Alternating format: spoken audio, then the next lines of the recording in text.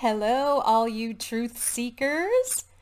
Oh, there are hundreds of new people receiving this for the first time. So let me just say welcome.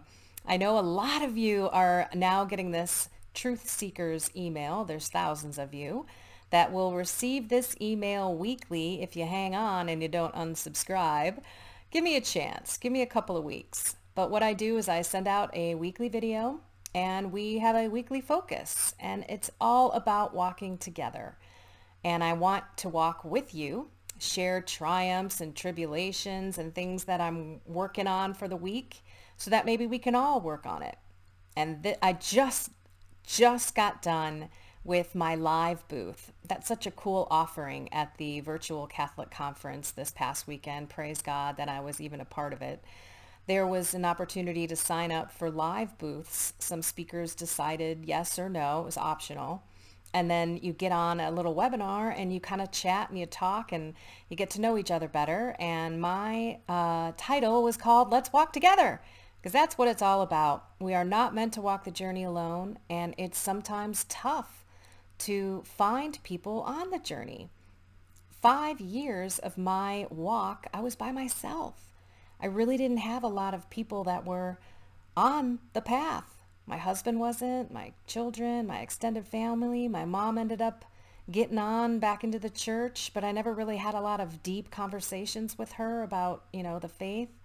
It was me, a lot of videos, and I connected with some people who are doing what I'm trying to do today. And learn as we go along and learn from each other. This is not, I don't know everything for sure, but I know that I can share a lot of things that I've struggled with, maybe help you in things that you're struggling with too. And that's what it's all about. So first, Palm Sunday, that's the day that I'm recording this. So we are entering Holy Week. Let's think about that. Palm Sunday is when Jesus rode in on the donkey, right? And they're all hailing him as the Christ, right? Hosanna in the highest. Blessed is he who comes in the name of the Lord. And they're laying down palms and blankets and creating a path for the king to come into Jerusalem. And then 5 days later, they're yelling, "Crucify him! Crucify him!" So this is a very important week in the Christian faith and in the Catholic faith. So I want to tell all truth seekers, we have all walks of life watching this. Some are Catholic, some are Christian, some are not Christian, some are Jewish, some are, practicing some Buddhist stuff and other types of spiritual things. So just be aware that not everyone is a Catholic Christian on this program. So Holy Week, this is why I explained some things, is a very intense week.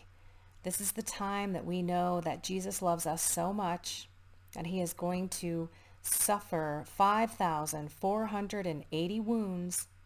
Look up St. Bridget. I'd say start that prayer, the 1-year prayer or the 12-year prayer. I finished the 1-year prayer and I'm 13 months into the 12-year prayer. Got a long way to go, but the promises are beautiful. And there's 5,480 bloody wounds.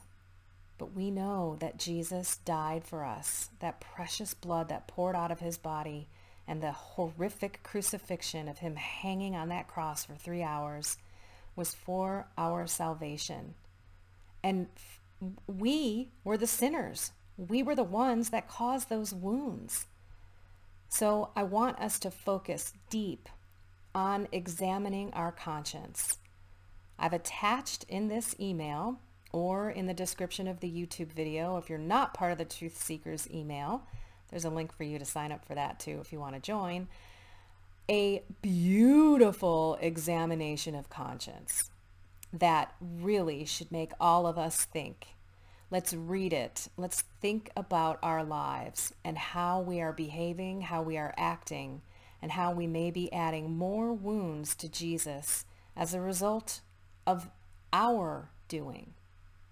And if you possibly can this week, I know a lot of us are in lockdown. We're bummed. I wanted to use the word dying, but I think that's a horrible word to use. We are so thirsty for the Mass. So thirsty for the Mass. and we're not able to receive Jesus Christ in the Eucharist. I'm a daily Mass goer. Oh my gosh, I'm starving for him. But I'm offering it up. I'm offering up every suffering and sacrifice.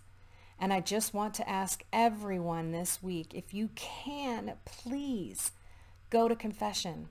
I don't know if all places have this offering. I'm pretty sure worldwide that's not the case.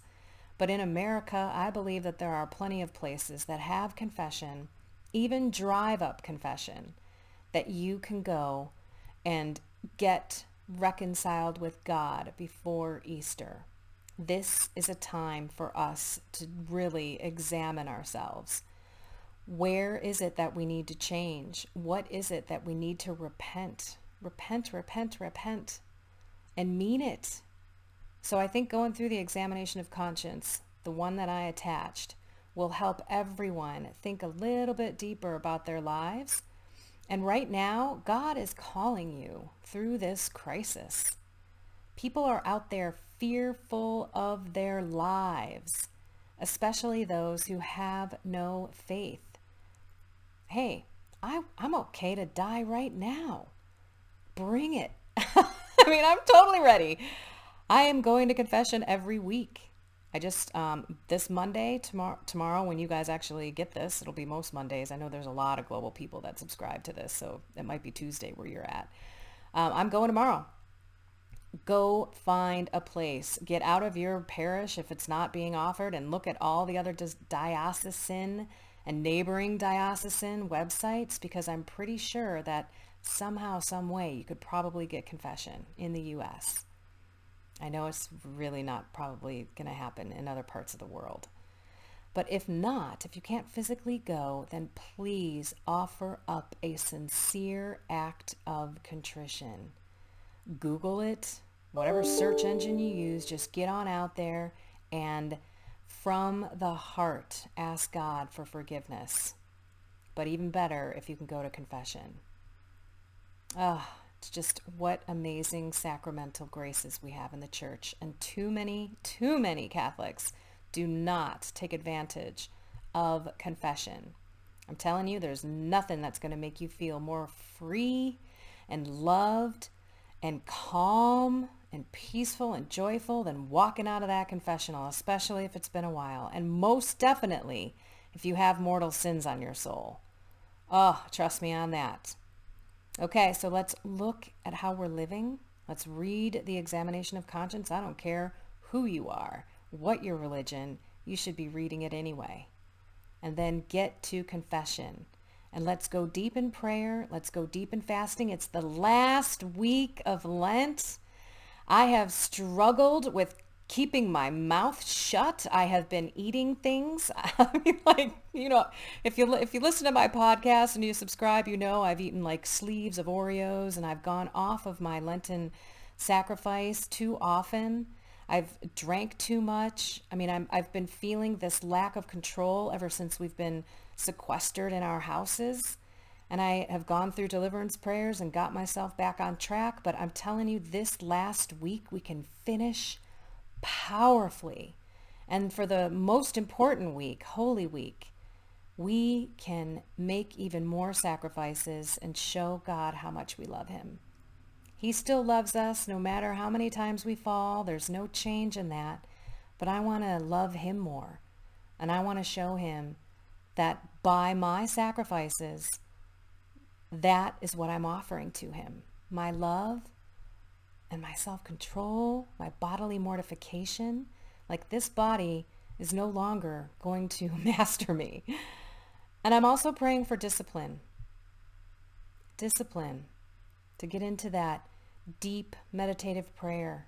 I know there's a lot of people that watch my Master Your Mind retreat, and here's the survey results. I don't have time. I'm too busy. I want to, but I can't keep my mind off of other things. I'm too distracted. I don't know how. And if you don't know how, I'm telling you, take my 40-day video prayer course. I'll put a link in there for that. For those who don't have a regular schedule and don't really know how to pray, then that is for you. that will get you on the regular schedule. It's daily, and you'll get an email from me, 3 minutes every day, one focus every day. It's so doable. 15 minutes, it's all you need.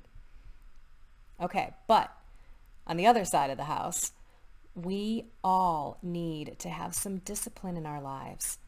Prayer is not something that we should be having to do, checking it off the list. I mean, prayer is an opportunity for us to sit and love God, to give him our hearts, to tell him thank you, to praise him, worship him. We should be wanting to pray. It should not be a, where does this fit in my to-do list? I would like to suggest everyone get up first thing in the morning. This is going to be a little repetitive for those people who were on my live event moments ago, but it's still fresh in my head, so I have to say it to those who weren't. In the Book of Wisdom, when the manna came down from heaven, it landed on the ground and people got out and they picked it up first thing in the morning so that they could eat. When the sun came up, the manna disappeared. There's graces to pray first thing in the morning. Whether you want to get up or not, awesome to do. Yes, it's a sacrifice. You can offer that one up too. But there's something beautiful and filled with God's graces to start your day with him. I'm telling you, just get up a half an hour earlier and think about how beautiful it is for you to start your day with God before the kids get up, before the husband is around, before, all of your madness. Maybe you're working from home and you've got all these other things going on.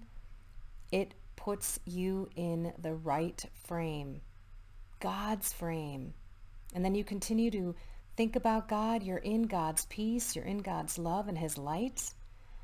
And don't forget to subscribe to my 10-minute podcast. Every Monday through Friday, you could have a 10-minute put Jesus on kind of thing that you can listen to while you're getting ready and starting your day. Or those of you who are like in Belgium and Australia, New Zealand, I know you guys listen to it at different times, but there are ways that you can be reminded every day that you can be peaceful, loving, kind, because that is what we're called to be as Christians. All right, everyone, read the examination of conscience, go to confession, and deepen your prayer and fasting this week. Let's finish strong together. Put in notes in the comments on the YouTube video and share how the week is going. Let's keep each other kind of pumped up, okay? All right, everyone. I love you all so much. Have a blessed and inspired week. Take care.